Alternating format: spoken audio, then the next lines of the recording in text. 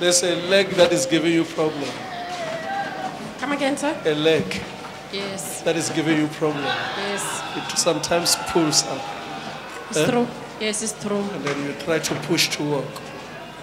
Yes, sir. So no more affection now. I see you are even failing to get affection. Yes. It's your husband.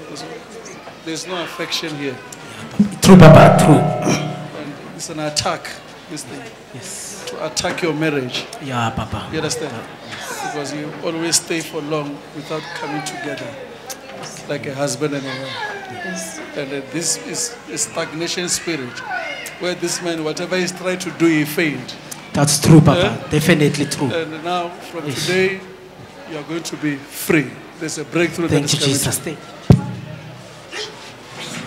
You are free.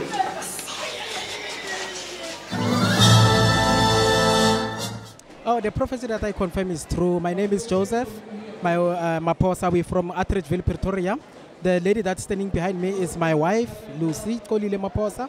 We want to confirm the prophecy that the prophet prophesied it. It was true that my wife, she's got a pain on the leg, and then even though when I meet with my wife, there was nothing happening between us. It is true because every time when I meet with my wife, I feel pain on my kidney and herself on the womb.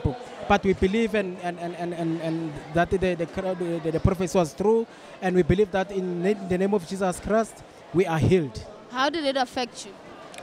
It affected our relationship very badly because we were not happy about it, but since we came here, I'm very, very happy because I used to see Men of God on YouTube, and then I decided to tell my wife that let's go there so that we can get our healing. We're very happy in the name of Jesus. We say thank you, Jesus. How are you feeling right now?